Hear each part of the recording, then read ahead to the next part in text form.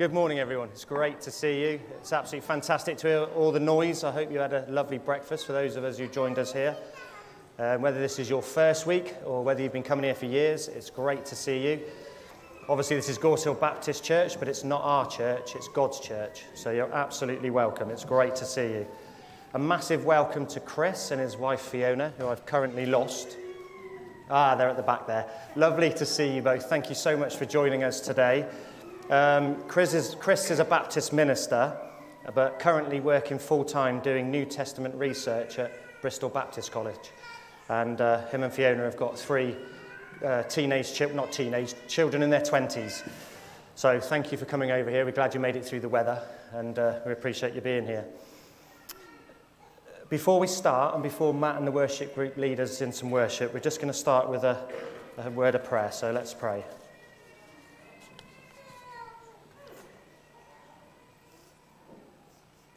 Lord Jesus, we just want to thank you for the privilege of being able to meet together here this morning, to worship you without fear of persecution, being arrested or getting hurt.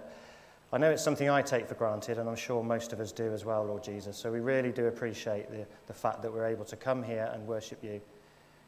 I want to thank you for all my brothers and sisters here, both young and old. Thank you for the amazing children. We're so blessed in this church to have so many young children, and they bring such a joy to us with their enthusiasm, and the fact that they want to be here is great, and their friendships, and it's just lovely to see them interacting with each other, so we thank you for them. Lord, we want to thank you this morning for Chris, willing to give up his time to bring us your word. We want to lift up his family. We want to thank you for Fiona in supporting him this morning and for their children. We just pray that you'll bless him this morning. We pray that he will be touched by you as well, and that all the work he's put in this week will be breathed on now by you, Lord Jesus, and that you will just use him as a vessel. So we pray for him as well. And for us all this morning, Lord Jesus, I just pray that you'll welcome our praise, and I pray that you'll meet every single one of us, whatever we need to be met, whether we're having good weeks, bad weeks, whatever's coming next week. We just pray that where people need a special touch from you this morning, that they'll get it. So we just ask now, Lord, that you'll send your Holy Spirit now and fill this place. Amen. Over to you. Thank you, Rob. Good morning, everybody. It's good to see you all. My name's Matt, for those who don't know me. We're going to spend some time now in sung worship. So I encourage you, if you are able to, let's jump to our feet. There's also a box of instruments and music things down at the front. So if you want to kind of make a joyful noise and join in that way, then you're absolutely welcome to. We're going to start by singing the song that we did last week that may have been a bit new, Giant of Faith. So hopefully it's still fresh in your mind. So let's sing.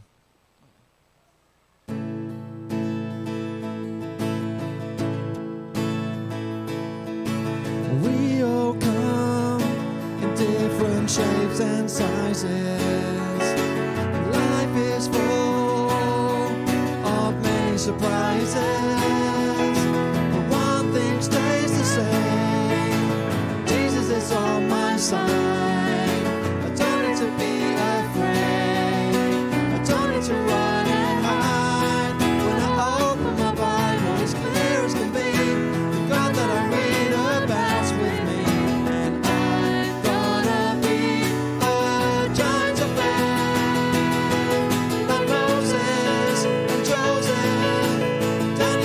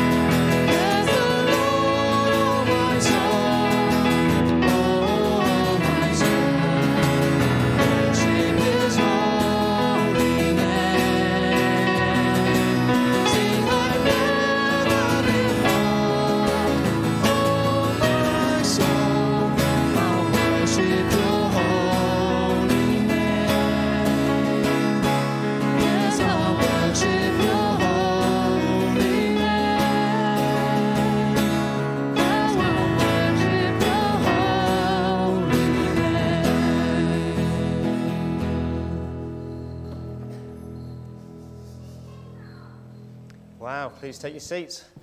I think that's blown a few cobwebs off, warmed you up a little bit. Just want to run through a couple of notices. If anybody's got a particular notice they want me to do, put your hand up in a second and I'll get you up here.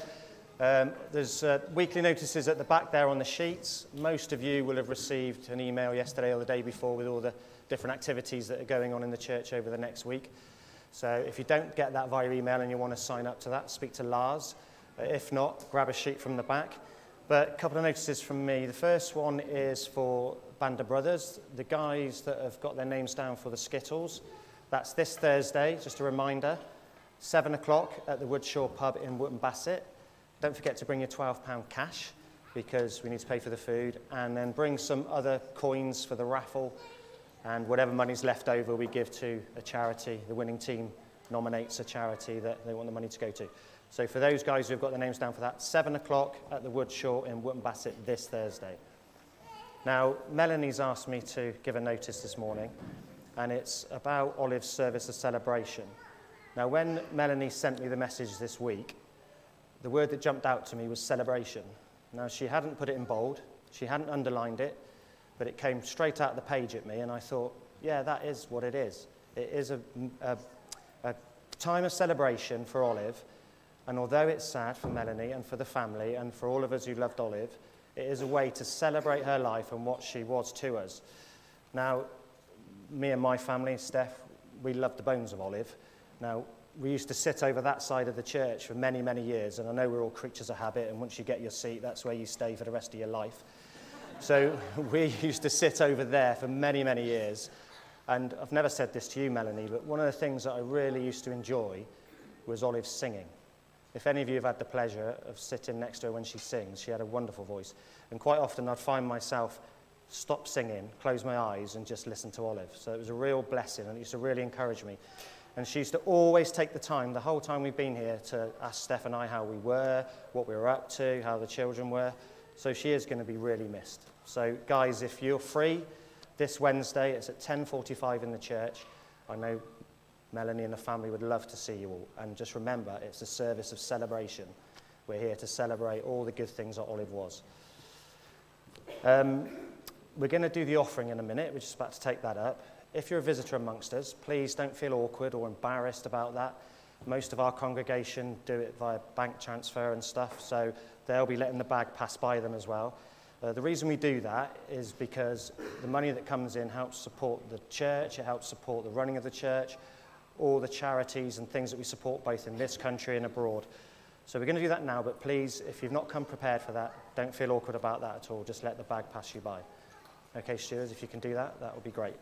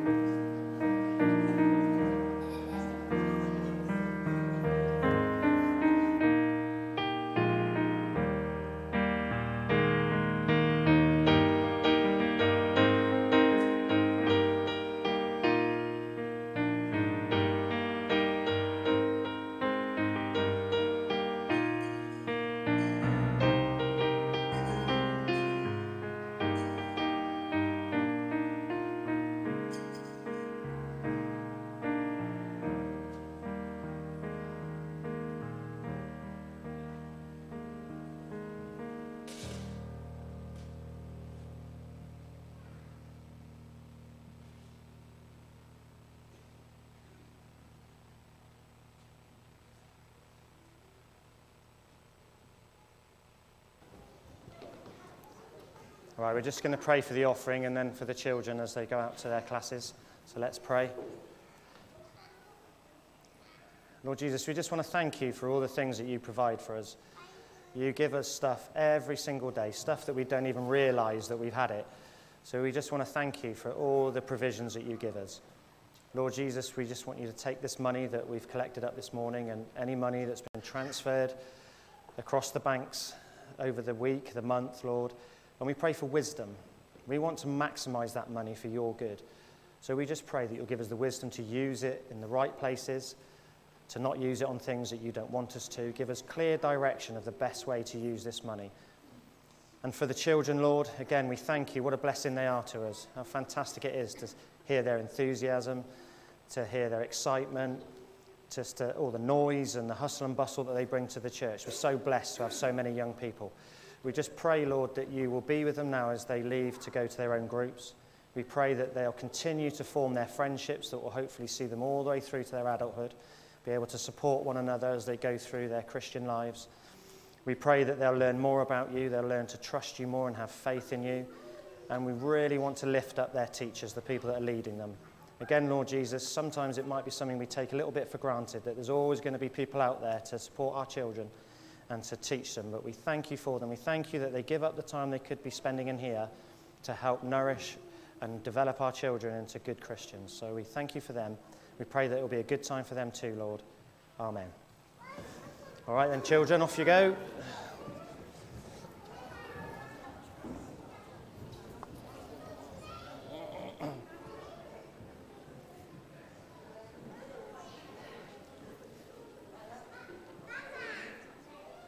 I'm just going to ask Maureen to come up now. She's going to lead us in our prayers before the worship group come back on and lead us in some more songs. Maureen's going to come up and share some prayers with us. So thank you, Maureen. So I just wonder how excited you are to be in God's presence. It's lovely to see the children excited, but we need to be excited too, don't we? So let's pray together. Dear Lord and Heavenly Father, we come before you now not only to offer our praise and our worship, but also to bring before you our concerns for our families, our friends, our town, and our world. We pray that you would bless each family represented here. You know what's going on within all those families, and we especially ask you to bless those who are going through difficult times, those who are finding it hard to make ends meet, and those who are struggling because perhaps they are the only Christian in that family. We give you thanks for the families who are committed to you and who show your love to all around them. We pray for those in our fellowship who are ill. And there are lots for us to remember today. We think of Sue Martin, Trevor Hancock, Terry Bassett, Jeff Goulding, Peter Payne, Sandra Hawkins, John Woods, and there are many who are mentioned in our weekly news sheet. So we name them and others we know in the silence of our hearts. And we pray, Lord, for a healing touch from you on all those we have mentioned and those we have thought of. We think especially today of those in our church family who are hurting, and especially those mourning the loss of loved ones. We pray for Melanie, Enzo, and their family, giving thanks for the life of Olive, who is now safe in your keeping. We remember her lovely smile and her encouraging words, and thank you so much for her life. We remember Jackie, Caroline, Mark, Michael, and their families as they mourn the loss of John, a former minister of this church who means so much to them and to so many other people here. We thank you for John's ministry at Gorse Hill Baptist Church over many years, and thank you for the lives he touched during his time as a minister here and in other churches. We remember the family of John Webb, Lord, as they mourn his loss. And we remember with thanks the life of Eva Brown and pray for her family both here and in Jamaica. God of all comfort, please be near to all these families today. Let your presence be felt now and in the coming days. We pray that you will comfort them, wrap your loving arms around them, and speak words of assurance and comfort to them, if necessary, through us, and so help us to be channels of your peace and love. We pray for our town of Swindon and for all the good things that happen here, for the mayor and members of the council, and in these difficult times, would you be with them as they make decisions that affect us and different areas of our town. We thank you for the work that goes on in this church, at the community fridge, and with the bags of hope. We pray that all those who are recipients of the food and bags, that they may want to know more about you. We thank you for all those who give at their time, week by week, to help at the fridge, to fill the bags, and for all those who deliver them regularly. We pray for those who do collections from the various supermarkets, and we thank you for the relationships being made with those in the supermarkets too, as the food is collected. We also ask you to bless all the groups that meet here during the week, and particularly those who attend but who don't know you. May we all encourage them to come to know you as we do, as their Lord and Saviour, and let us not do anything or say anything that would hinder them. We pray for Jake and the various teams who work with our children here. May we show them and the children that it's great to be a follower of Jesus and that he is always with them, no matter where or what they do. We pray for ourselves in this fellowship as we seek to find a new minister. Lord, you will already have chosen the one, so help us to tune in to your heart for our church. We remember those who are suffering in our own country because of the various strikes, and those whose lives are impacted by these strikes. We bring to you the thousands of families who are suffering in various parts of the world because of war, famine, floods, and any other disasters. And we particularly remember those in Afghanistan, Iran, and the Ukraine, and especially those known to us personally.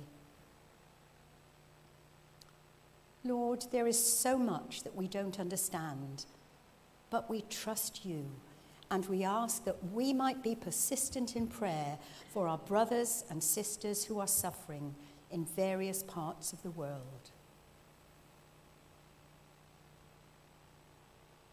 And now let us just take a moment to think of those who are on either side of us, those who are in front of us, those who are behind us. You may not know everyone who's around you this morning, but God knows them. And maybe God is speaking to you, if you don't know someone, to have a word with them afterwards. That might be just the word they need going into a new week.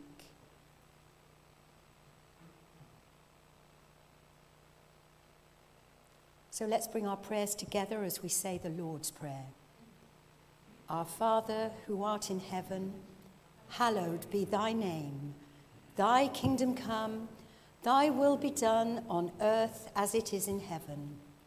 Give us this day our daily bread, and forgive us our trespasses, as we forgive those who trespass against us.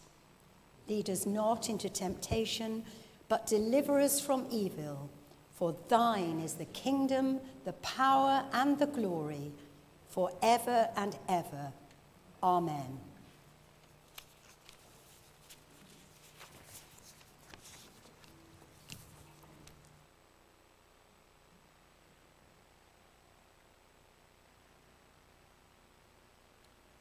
We're going to continue in an attitude of prayer and worship now as we sing a few more songs together. So just encourage you to remain seated, to stand, do what you need to do at this time.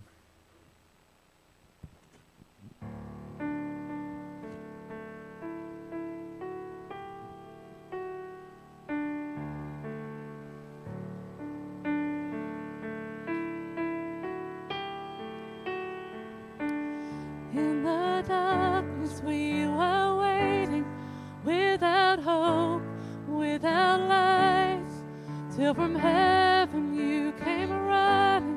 There was mercy in your eyes to fulfill the law and prophets. To a virgin came the word, from a throne of endless glory to a cradle in the dirt.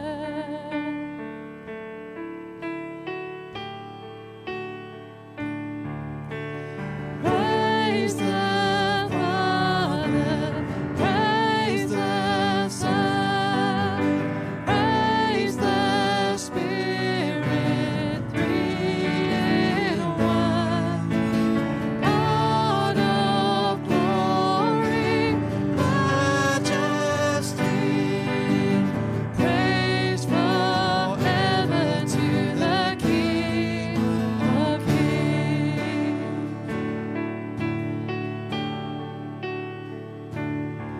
To reveal the kingdom coming and to reconcile the lost, to redeem the whole creation. You did not despise the cross, or even in your suffering you thought to the other side, knowing this was our salvation. Jesus for us in you died.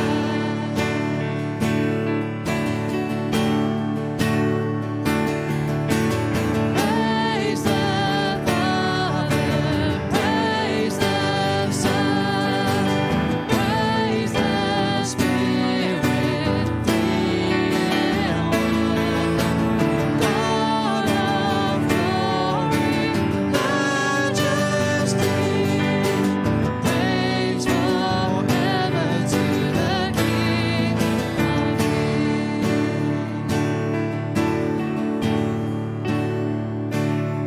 To the morning and you rose, all of heaven held his breath, till that throne was moved for good, for the Lamb had conquered death, and the dead rose from their tombs, and the angels stood in awe, for the cause of all who come to the Father are restored.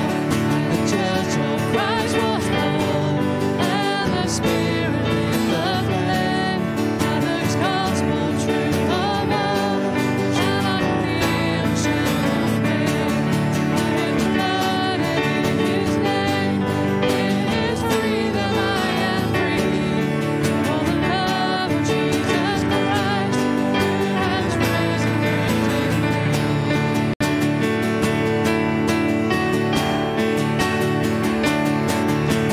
Praise the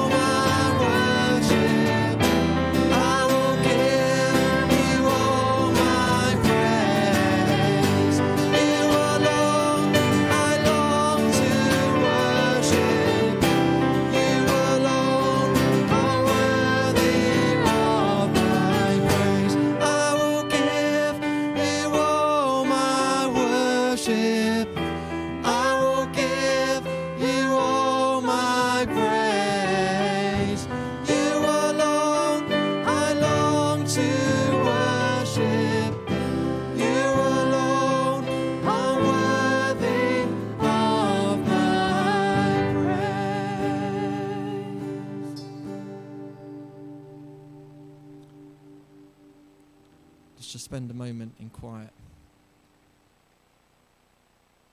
Just thinking what that last line means for each of us. You alone I long to worship. You alone are worthy of my praise. What is our praise this morning? What is our praise in our life?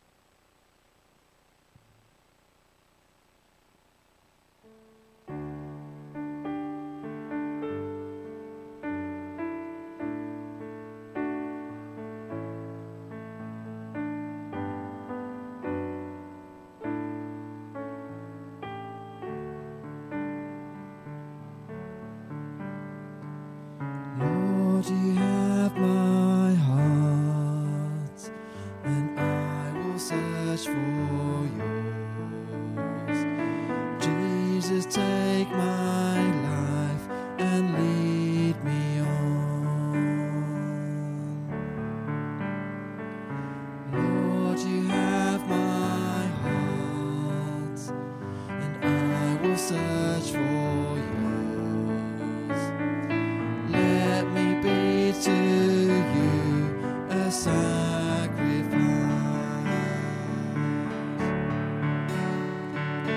and I will praise you, Lord. I will sing of love come down.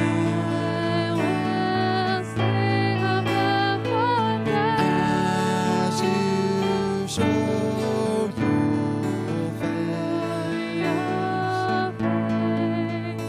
we'll see your glory here. Lord, you have my heart, and I will search for yours. Jesus, take my life and lead me on. Lord, you have my heart, and I will search for yours. Let me be to you a sacrifice. I will praise you, Lord.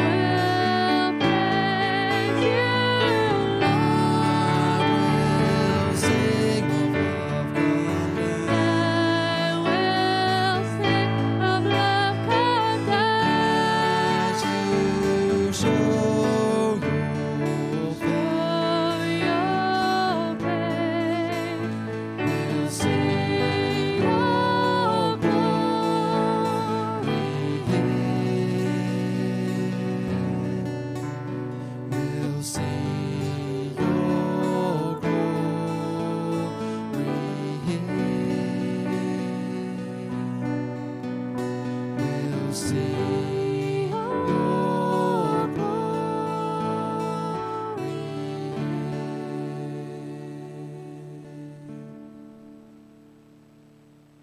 Father God, we come before you afresh today, giving you our hearts, giving you our life again. Lord, that's not a one-time thing. We give it daily to you, Lord Jesus. And we say, have your way with us. Have your way in this church.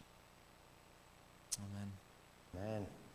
Please take your seats. Thank you, guys. That was brilliant. Thank you so much. So Chris is going to come up and speak to us in a couple of minutes, but before he does that, he asked me to do a reading for him. So the reading this morning is from Genesis chapter 6, verses 5 to 22, and it's a story of Noah, and I know Chris is going to be talking to us in a couple of minutes about Noah, and mainly about his leadership abilities and skills. So Genesis chapter 6, 5 to 22. The Lord saw how great the wickedness of the human race had become on the earth, and that every inclination of the thoughts of the human heart was only evil all the time. The Lord regretted that he had made human beings on the earth, and his heart was deeply troubled. So the Lord said, I will wipe from the face of the earth the human race I've created, and with them the animals, the birds, and the creatures that move along the ground. For I regret that I have made them. But Noah found favor in the eyes of the Lord. So this is the account of Noah and his family. Noah was a righteous man, blameless among the people of his time, and he walked faithfully with God. Noah had 3 sons, Shem, Ham, and Japheth. Now the earth was corrupt in God's sight and was full of violence. God saw how corrupt the earth had become, for all the people on the earth had corrupted their ways. So God said to Noah, I'm going to put an end to all the people, for the earth is filled with violence because of them. I am surely going to destroy both them and the earth. So make yourself an ark of cypress wood, make rooms in it and coat it with pitch inside and out. This is how you are to build it. The ark is to be 300 cubits long, 50 cubits wide, and 30 cubits high. Make a roof for it, leaving below the roof an opening 1 cubit, high all around. Put a door in the side of the ark and make lower, middle, and upper decks. I am going to bring flood waters on the earth to destroy all life under the heavens, every creature that has breath of life in it. Everything on earth will perish. But I'm going to establish my covenant with you, and you will enter the ark, you and your sons, and your wives, and your sons' wives with you. You are to bring into the ark 2 of all living creatures, male and female, to keep them alive with you. 2 of every kind of bird, of every kind of animal, and of every kind of creature that moves along the ground will come to you to be kept alive. You are to take every kind of food that is to be eaten and store it away as food for you and for them. Noah did everything just as God had commanded him.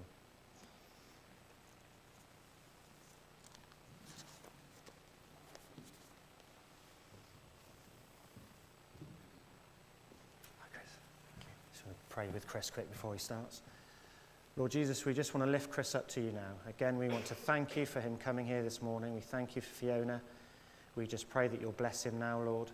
All the work that he's done on this talk, all the preparation, Lord, we just pray that you'll breathe your Holy Spirit into it now.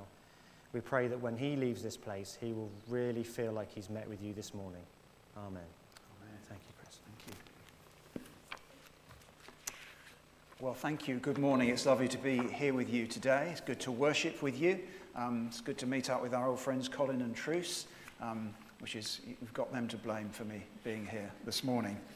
And I know that it's an interesting and perhaps a challenging time for the life of your church. You're looking for a new minister. And I'm sure that during this time, even this morning, there are those within the church who are stepping up, doing roles that maybe you find a little bit challenging, a little bit uncomfortable, that are sort of stretching what you feel you're able to do. And perhaps that applies to you outside as church as well, whether that's at work or in your family life or in the community. Maybe you find yourselves being put in positions where you're having to take a lead, do things that you find a little bit challenging. So I thought today I would talk about leadership. Now, the Bible isn't an instruction manual in the way that we sort of typically think of an instruction manual. If you buy a new gadget, these days you often don't get it, you just get sent a code and you have to look on the internet if you want the manual. But in the good old days, you'd get this thick wodge of paper in about 20 different languages, and you'd find the bit in English, and you'd look at the bit that said what you were looking for. And the Bible isn't an instruction manual in the sense there isn't an index that says, how to be a good leader, and you look up that section and that tells you exactly what to do. Rather, in the main, the Bible, including Jesus in his life and in his teaching, teaches us through stories, through showing us often rather than telling us. So the Bible gives us characters, it gives us people, and invites us to look at them and to learn from them, and sometimes to learn from their mistakes as well as from what they did well. So this morning we're going to look at Noah. I was really impressed this morning. We sang a song that included Noah. I think that must have been coincidence or God's providence, because I couldn't think of any songs that included Noah, but you had one this morning, which was great. But we read part of the story of Noah, and of course Noah is a story that even people outside the church, it's one of those stories that sort of is within our consciousness, this extraordinary story of Noah and the flood. And we're not going to look at the whole of it this morning, and there's all sorts of things we could say about it, but I'm just going to focus in perhaps on the leadership aspect, on what it meant for Noah, who didn't probably choose to be a leader, ended up in this role where he was giving leadership. So once upon a time, there was this man called Noah, and he lived like us, we might think, in a bad time, in a difficult time. The world was in a mess, and the mess, as usual, was caused by humans. In fact, in verse 5, Genesis tells us very starkly, every inclination of the thoughts of the human heart was only evil all the time. That's a pretty stark statement, isn't it? Every inclination of the thoughts of the human heart was only evil all the time. In fact, if you read that passage again, and you might want to do it later, there's an awful lot of mentions of the word all and every. And generally really negative. Generally things were not good. It's what some theologians call total depravity. Everyone and everything is tainted by sin, by selfishness. It's not a new phenomenon. By contrast, we sang those wonderful words just a few minutes ago. I will give you all my worship. I will give you all my praise. You alone I long to worship. You alone are worthy of my praise. What a contrast between the depravity of hearts that are turned inwards, that are not Godward focused, that are looking to ourselves, with hearts that are focused on God and giving him all our worship. Anyway, into this terrible mess, a very special word makes its first appearance in the Bible. You might not notice it in the NIV, which says that Noah found favour with God, verse 8. Noah found favour in the eyes of the Lord. But it's a word which in other contexts is translated grace. And it's the first time it appears in the Bible. And grace, as I'm sure you know, means getting something good when we deserve something bad. Amazing grace, how sweet the sound that saved not a perfect person, not a deserving person, but a wretch like me. And God does that for Noah. God's grace, you see, verse 8, comes before verse 9 when we read about Noah's goodness. Noah was a good man, but actually the most important thing is that God was gracious. God was gracious to Noah, and he found favour in Noah, even though Noah, like everyone else alive, was not a perfect person. He might have been better than some of the other people, but like all of us, he was not perfect. But God's grace was something that Noah found and discovered. So park that thought. But for now, I want to look at some of the ways in which Noah shows leadership, bearing in mind also what the Bible says elsewhere about leadership. And then we'll come back to that grace word a bit later. So the first thing about leadership I want to think about is that Noah stands out. Now, I don't know if you can notice, but one of those ducks stands out. You have to look, but one of those ducks is different to all the others. And we see this in the life of Noah in more ways than one. Firstly, he stands out as a righteous person in a wicked world.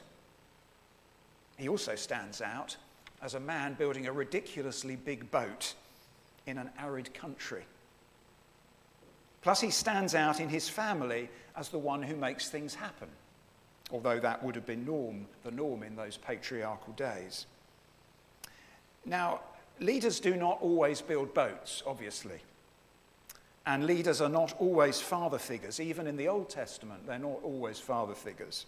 In fact, the leaders God uses are not always particularly good or nice people. You can think of some examples in the Bible, can't you? Jacob would be one. You think, why did God choose them, of all people? But the point is that Noah stood out, and leaders are people who have to be prepared to stand out, to be prepared to be different, to be prepared to swim against the tide. It's a characteristic we see through the Bible, and of course we see it supremely in the Lord Jesus. And I invite you to think for a moment of the situations where God has given you leadership responsibilities. And you might immediately think, well, I'm not a leader, this doesn't apply to me. Well, I invite you to think that maybe it does apply to you. You may not have a formal leadership title, but if you're a parent, or a grandparent, or a godparent, or an aunt or an uncle, if you're a teacher or a TA, if you're a manager, or a sports team captain, a home group or a CU leader, a neighbourhood watch coordinator, a worship leader, even if you're only an employee or a student or a carer or a neighbour, if you are a Christian, you do have a leadership role to play. You are an ambassador for Christ. And therefore, we all have to stand out to some degree. So how does Noah's example of standing out apply in your life and in my life? Leadership is often a lonely place. Good leaders don't try to isolate themselves, quite the opposite, but standing out will often bring some isolation. There was a price to pay for Noah, wasn't there? There was a price to pay for Noah, for Moses, for Jesus, for Paul. Are you and I willing to pay that price to stand out for Christ? Or is it more important to us that we stay beneath the radar, that we don't stand out? Let's just pause for a moment. Let's think of ourselves, but let's also think of those, particularly in our church life at the moment, who are in positions of leadership, perhaps positions that they didn't seek, but which they found themselves in. And let's think what it means for them to perhaps stand out. And let's pray for them and pray that we will support them as they do that. So let's think both of ourselves and of those in leadership positions. Let's just pause in the quietness and in the silence, just pray to God about that, being called to stand out.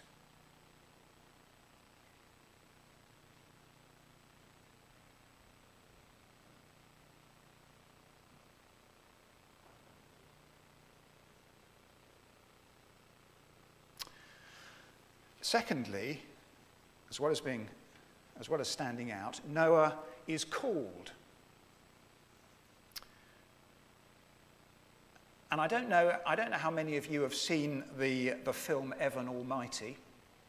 It's a funny modern day version of the story of Noah set in America. And Evan is the slightly hapless hero to whom God gives a Noah-style job. And Evan really does not want this job.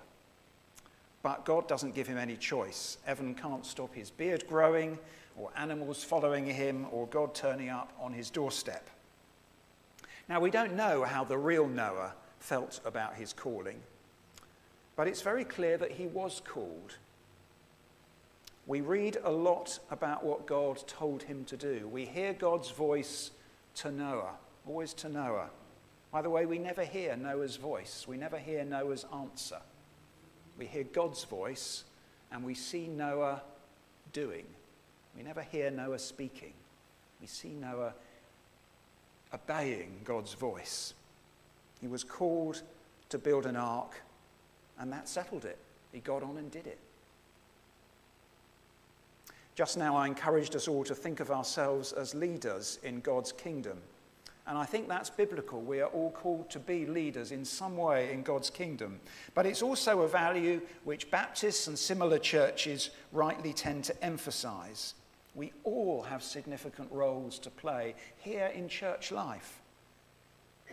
Every church member has been called into ministry. I don't know this church. I hope you don't use that horrible word laity here, as if there are ministers and lay people. Horrible concept. We're all called to ministry. But there is another perspective, which is also biblical, that there are some people whom God has specifically called into positions of spiritual leadership, whether that's in the local church or elsewhere or in cross-cultural missions somewhere else around the world. These are roles which often come with significant amounts of pressure, spiritual attack, criticism, temptation. And so these are roles to which you really need to be specifically called in some way. And we see this in the Bible. Noah, Abraham, Moses, David, the Old Testament prophets, the New Testament apostles, they were all very clearly called by God or by the Lord Jesus Christ. They didn't volunteer. In fact, some of them tried very hard to get out of their calling. Think of Gideon, for example. But when things got tough for them, they were all able to look back and know that God had called them. It's possible to be deluded about a calling.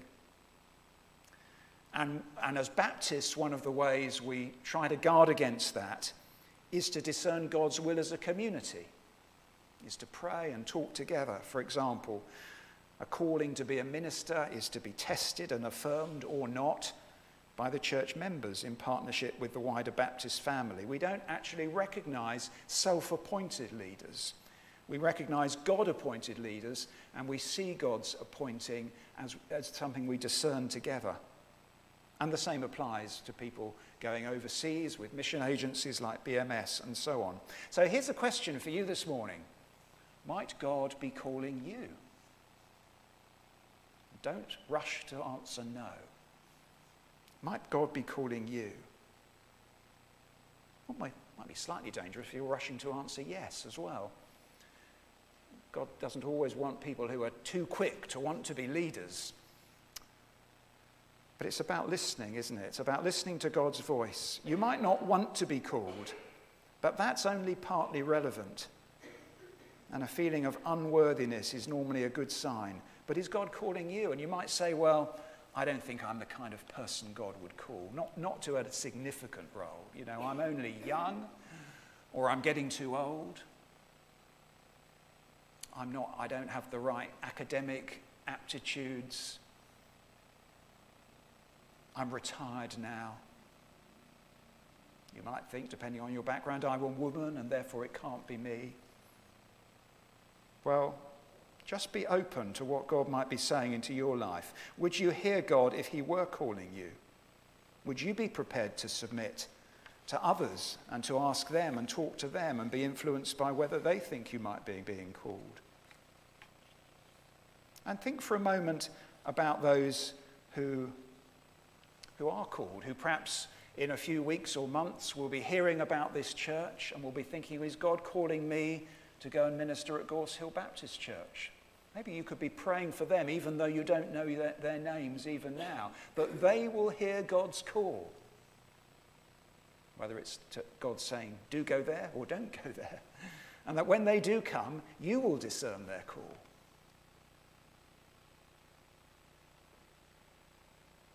Again, I'm going to pause for prayer. This time I'll lead us in a short prayer before we move on. Dear God, we thank you for those you call. And we're reminded by Paul in the New Testament that oftentimes not many whom you call are wise and influential by worldly standards. Often you call the people who seem to be not very impressive.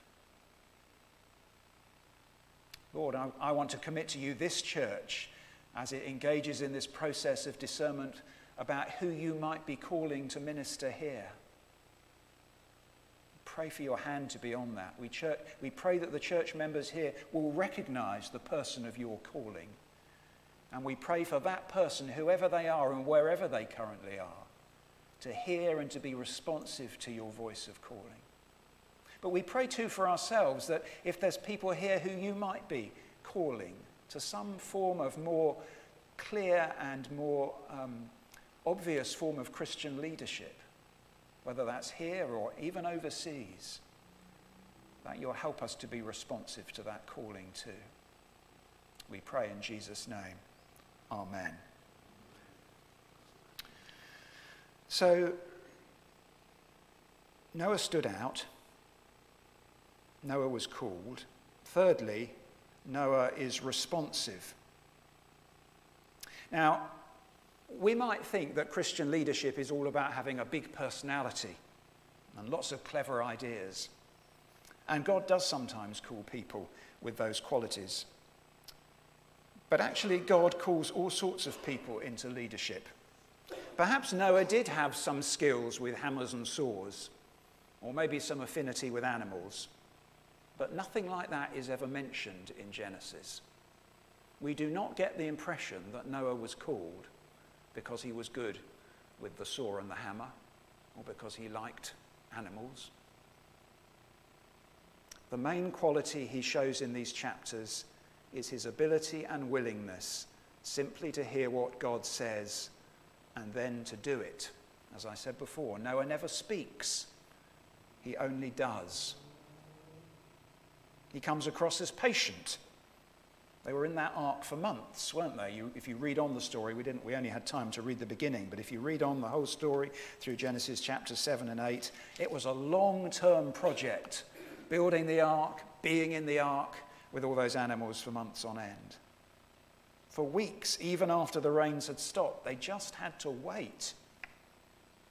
Can you imagine what it was like being a leader in that situation? The pressure to open the door quick and get out. Can't bear it in here any longer. The pressure to chuck some animals over the side, I'm sure, at times. Qualities like obedience and patience may not sound very exciting, but in God's kingdom, they may be more significant than charm or charisma.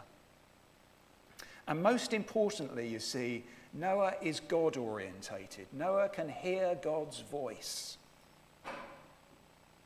One of the very few times he does something off his own bat without being told by God is when they eventually come out of the ark.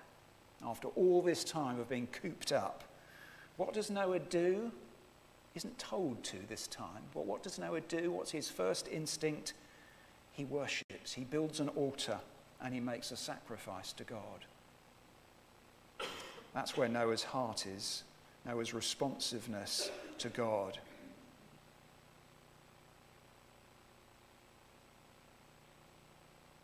Paul writes, I was alluding to these words in my prayer just now, Paul writes in 1 Corinthians 1, think of what you were when you were called.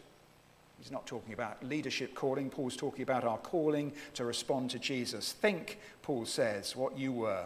Not many of you were wise by human standards, not many were influential, not many were of noble birth, but God chose the foolish things of the world to shame the wise. God chose the weak things of the world to shame the strong. God chose the lowly things of the world and the despised things and the things that are not to nullify the things that are, so that no one may boast before him. What kind of qualities are we looking for in a leader? Someone of noble birth? Good luck with that. Someone who's going to just, immediately strike you by their force of personality or something like that. Well, I don't think Noah points us in that direction. And neither does the Apostle Paul. And neither does the writer to the Hebrews when he talks about Noah. In Hebrews 11 verse 7, we read, by faith Noah, when warned about things not yet seen, in holy fear built an ark to save his family.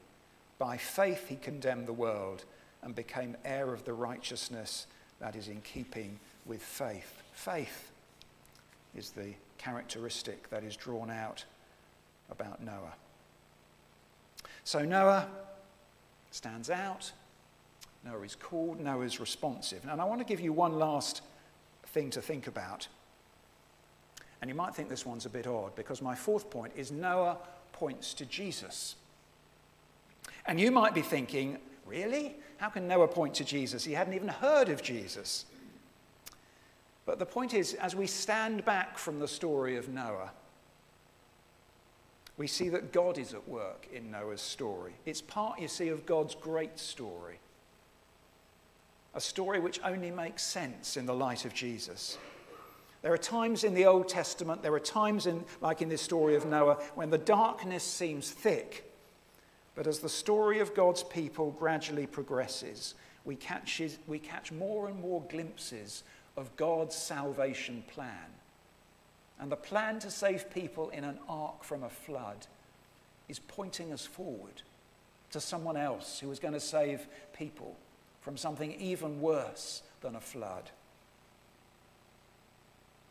And eventually, of course, the sun breaks through and we see Jesus, the one in whom everything that has gone before suddenly makes sense.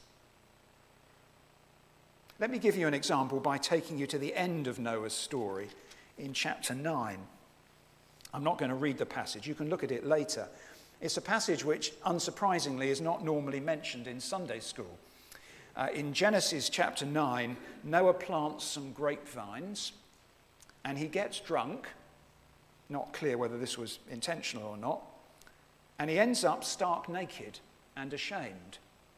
And it's a strange tale. And it's as if Genesis is saying to us, oh dear, it's already going wrong again. We're already back to where we were at the start of Genesis 6. Although God had selected Noah, the best man going, and saved him from the flood, Noah was not actually up to the job. He wouldn't be able to fulfill all God's plans for humanity. He couldn't bear the weight of glory himself. Things are going to go wrong if you just rely on Noah. I don't like to tell you this, but when you get your new minister, he's not going to be able to bear the weight of everything. If you just rely on him or her, you're placing too big a burden on that person. You remember Genesis 1? What were human beings created to be? The image and glory of God. But already things are going wrong for Noah. When was the last time somebody was naked and ashamed in a garden? We see that in Genesis chapter 3. And here in Genesis chapter 9, it's happening again. There's Noah, naked and ashamed in a garden. Adam and Eve sinned. Noah sins. We're back to square one. And that's why I mentioned earlier that the word grace appears for the first time in the story of Noah. The word grace and also the word covenant. God makes a covenant with Noah as he would with Abraham and then the Israelites. All of them people he would choose out of the world. All of them people to whom he revealed himself in new ways. But all of them people who let him down, who failed to bear the weight of their tremendous calling. And all those covenants show something of God's grace and God's glory.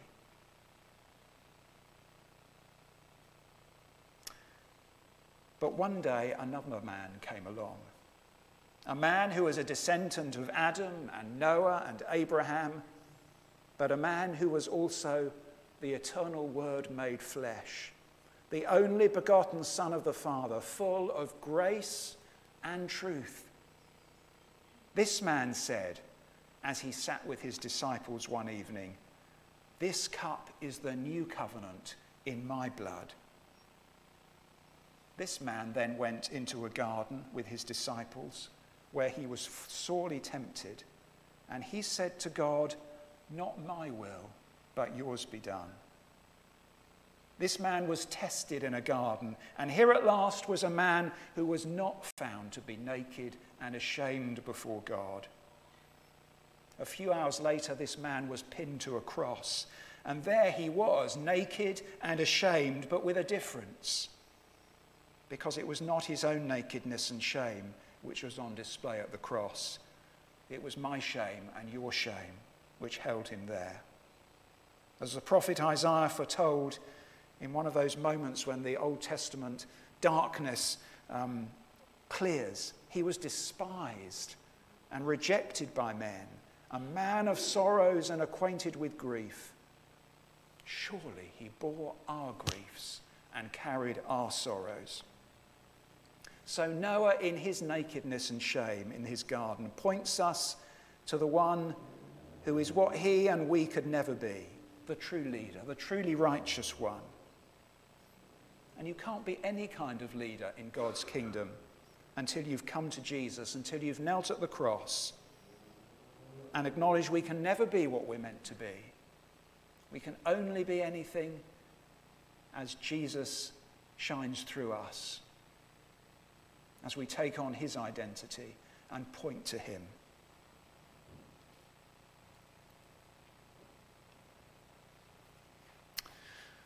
I'm going to finish with some Bob Dylan. I'm not going to sing it. I'm not sure that I'm a great fan of Bob Dylan, but I do think he had a way with words. So here's some words from Bob Dylan that you might recognize. And I want you to think how this might apply in your life. As you think back about what we've considered this morning, the life of Noah, the aspects of his calling, what it means to be a leader. Come gather round, people, wherever you roam, and admit that the waters around you have grown, and accept it that soon you'll be drenched to the bone. If your time to you is worth saving, then you'd better start swimming or you'll sink like a stone, for the times they are a-changing. Come, senators, congressmen, please heed the call. Don't stand in the doorway, don't block up the hall, for he that gets hurt will be he who has stalled. There's a battle outside, and it's raging. It'll soon shake your windows and rattle your walls, for the times they are a-changing. The line it is drawn, the curse it is cast, the slow one now will later be fast, as the present now will later be past. The order is rapidly fading, and the first one now will later be last, for the times they are a-changing. Dear God, we know that we live in a world of change, for good or ill. We know we live in a world where there is much sin, just as there was in the time of Noah. But we know that you have called us to be a people who will stand out and be different. We know that you have called each one of us to stand out, to hear your call on our lives. For some of us, that means to be called into some form of Christian leadership. And for those people, we especially pray. But help us to be people who will stand out for you, who will discern the times, who will be prepared to lead us into times of newness and change, to recognize the times they are a-changing.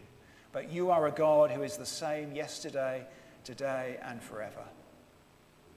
Help us to be people who keep pointing to you.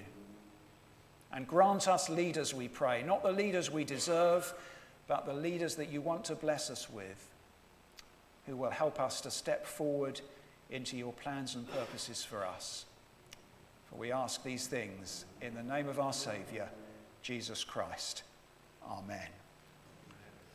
I've chosen a final song which isn't really anything to do with Noah, but points us back to Jesus and all he's done for us. So let's join and sing together about the wondrous cross.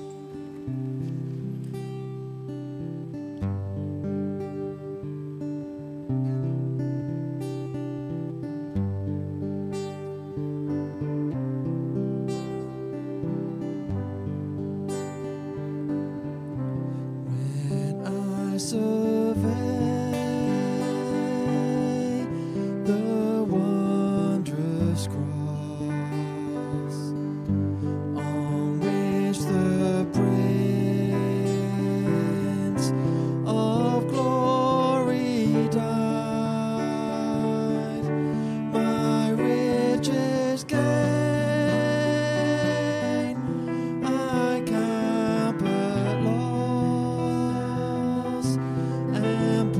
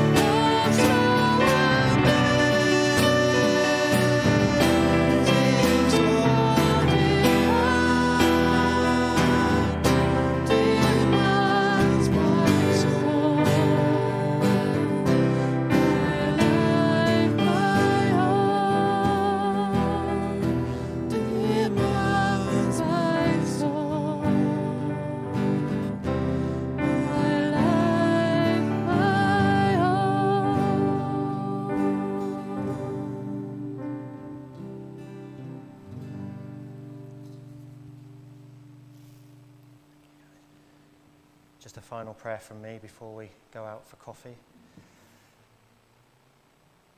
Heavenly Father, we just want to thank you for this time that we've spent together this morning. And we just thank you for your presence here with us. And I just pray that every single one of us this morning has met with you in whatever way it was they needed to be met. And I just pray, Lord Jesus, that as we leave this building and we go into a new, fresh week, whatever trials, whatever tribulations come our way, I just pray, Lord Jesus, that we will have that understanding and that total faith that you are there right beside us, and we only have to call out to you and you will hold our hand. May we be committed to worshipping and serving you in our daily lives, Lord. Lord, show us ways that we can bless other people every single day. Help us to see you, Lord, in the monotony of the mundane. Help us to see your blessings around us in the simple things that bring us joy every day, Lord Jesus. And as we leave this place, please fill us with your peace and help us to go forth with a real joy that can only come from you. Amen.